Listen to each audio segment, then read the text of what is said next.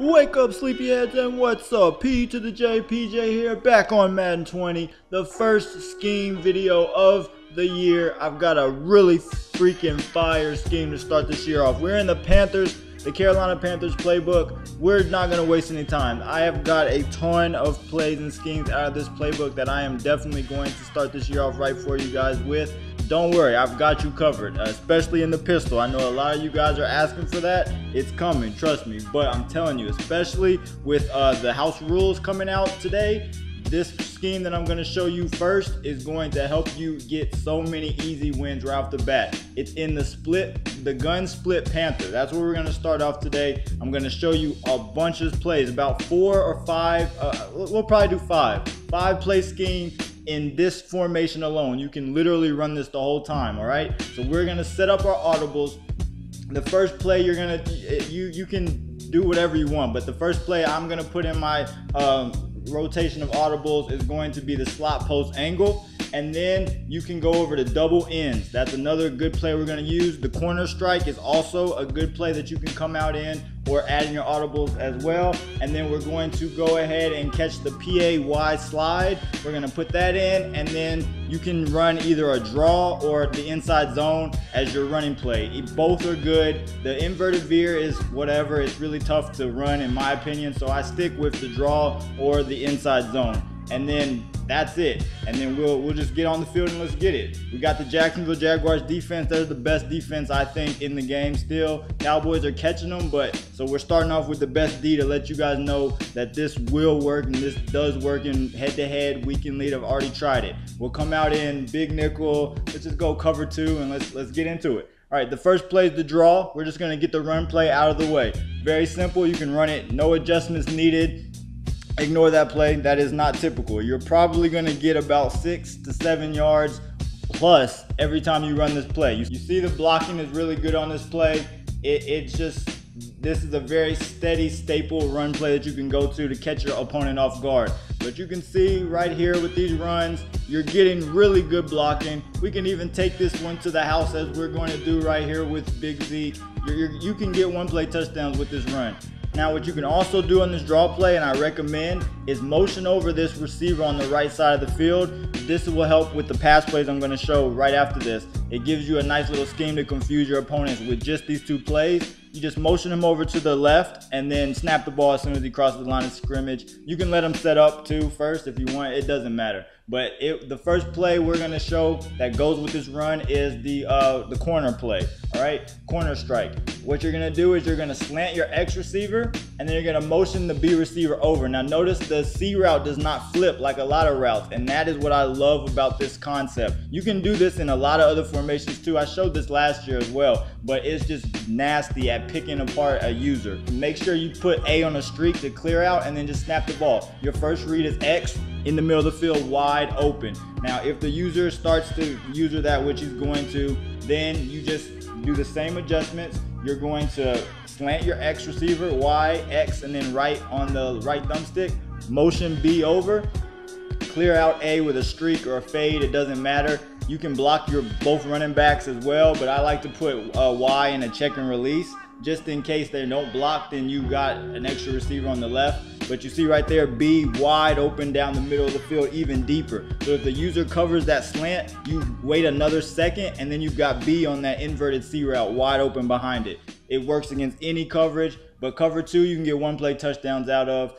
You can also add your running back on a wheel route just to mix it up. Sometimes it gets open, but really you're looking for X and B, or in the flats with your RB route. Those are your reads for that play. Mix those 2 up and you'll have your opponent doing fits. The next play we're going to get into is going to be PAY slide. All right, let's show you how it looks right off the bat. As is, no adjustments. I mean, this play is really good as is if you want to run it like this off of a run, but what we're going to do is we're going to streak A, which is Y, and then A, and then up on the left thumbstick. And then once you get that look, you want to slant your X receiver, which I showed how to do earlier. And then you are going, and Actually, right here, you can leave the play as is right here too. It's really nasty just like that. But what I like to do on top of that is put my Y receiver and my Y running back in some kind of route. It doesn't matter, because what we're gonna do is motion the running back over and get this trips look. Then I'm gonna put him on a zig route. You can leave him on that swing if you want. I think the zig route works a lot better for this, especially with people that blitz a lot. It's a great check down, especially with RB going the other way. You can hit the flats on either way. So as you see, I snap the ball, Y's wide open immediately. It's very quick. Most guys who are running pinch bucko, they can't keep up, and you can hit that check down all day. All right, but outside of that, just set the play back up how I had it before. Streak A, slant X, motion over Y after you put them in some kind of route, because you can't move them on the play action. Put them in that zig, and then you're looking for X. That's your other good read right across the middle. If the user is playing somewhere else or is not very good or doing whatever, that's going to be wide open if he's a D-line user or something like that. But the big hitter on the big money play on this route, the big money route on this play is the B route. The A streak is going to clear it out. And then if you can get just a little bit of time, you've got B wide open down the middle of the field, especially if they don't put a deep blue in the middle, if they're playing cover 2, or if they don't user it or cross man it. If they don't do any of that, it's going to be wide open all the time down the middle of the field. And it is even so nasty against cover 3 or cover 4 and man coverage, especially if your B receiver is really fast. If you can just wait a second, then you've got all kind of space to throw on the left side of the field. And in cover 3, it's even nastier. This is how I get a lot of one-play touchdowns. So those of you with bazooka on Mahomes and stuff, use this play and you'll activate that real quick. Like, let's just go to cover 3 real quick, and I'll show you exactly how it sets up. Now for this, against cover 3, if you notice they're running cover 3 a lot, motion them over the same way, but you can leave X on that comeback route, or you can put them on an out route if you want to. It doesn't matter, it's up to you. You can keep them on the slant as well. I tend to, against cover 3, put them leave them on that comeback, because the out route, I don't want to take too much time audibling for him. So just put him on the comeback and then motion over. If you've got to avoid the rush, you see wide open. If we were farther back down the field, he could keep running and get a one-play touchdown that way. Play is great for against cover 3. It's really good against cover 3. But the next play we're going to go into is the double ends. This is how it looks straight up with no adjustments. The only adjustments you're going to make on this play is that you're going to put, and this play is good as is, but you're going to put your Y on the streak route. So Y, then Y again, up on the left thumbstick, and then you're going to move the running back over to the right, just like the last play. We want to keep the same look so your opponent doesn't know what's coming, all right? And this is how it's going to look with that. Now with A, you can leave him on that in route that he's on. It's a weird looking in route. I like to put him on a regular in route. Do not put him on a drag unless they're blitzing a lot, because a drag messes it up for some reason. So put them on a regular in route or leave it like it is. And then you see cover 2, cover 4 even, wide open down the middle, that running back. And it has to be user. If you've got somebody fast or has the mismatch chems, easy money touchdowns right there. We'll do it again, same setup, streak Y, motion them over. And then I'm gonna show you the other reads. You've got A down the middle of the field, easy read. If the user starts chasing that running back or going somewhere else, that's open. And then we're gonna set it up again real quick. Same adjustment, streak Y, motion them over to the right. And then you've got the backside in route, the B route, if you need a little bit more time, or the user follows A, you've got B right behind them in perfect timing, okay? Watch that jam. Sometimes he gets jammed up just because of how the route is, but other than that, it should be wide open, all right? And then after that, if you need extra time for this, because you're trying to set up X, you might block your other running back and then just roll out, and you see he gets wide open. Against cover 2, cover 3, he gets open as well, but it really works against man coverage. It is a nasty man beating play. But again, we're just gonna set up the same exact motion, same exact reads. And then you see against cover 3, I switched it to cover 3. You can still look at that running back. He sits, there's a perfect little cushion right behind that yellow zone that gets open. Just wait a second and then you can hit it. And without people being able to alert, you can get easy touchdowns like that. But this play is straight up ready for man coverage. If they're doing a lot of man blitzes, just keep that tight end blocked. And you can even slide protect to the left and then try to roll out here, and look how wide open that X receiver gets on that double move. And if you put double move chems on your receiver, it's even nastier. It gets open faster, trust me. Now the next play we're gonna get into is slot post angle. This is how it looks set up without any adjustments.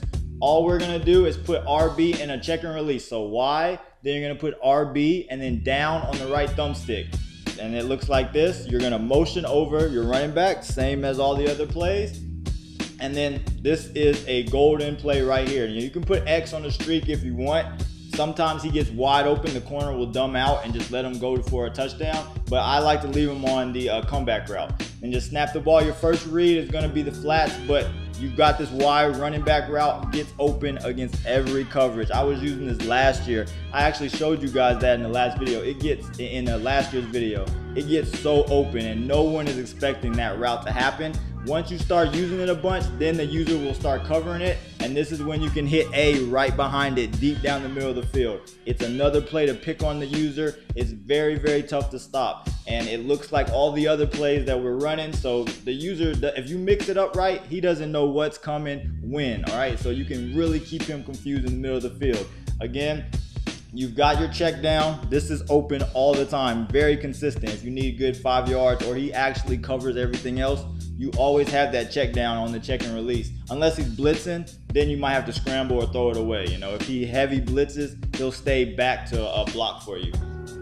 But if we switch it up to cover 3 really quick, this is a great play to run against cover 3. Every single route gets wide open except for X most of the time, especially this out route. This is a very consistent, great route to run against cover 3 spammers because you can get 10, 15 yards easy with that. And that's consistent, okay? Sometimes the corner will jump it, but he has to be a really good corner to jump that.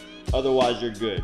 All right, now if we're going cover 3 again, like I said, every route against cover 3 gets open except for X for the most part. A gets wide open, butt naked field, and if you have a lot of time, a little bit extra time, you can hit that for a one-play touchdown, no problem.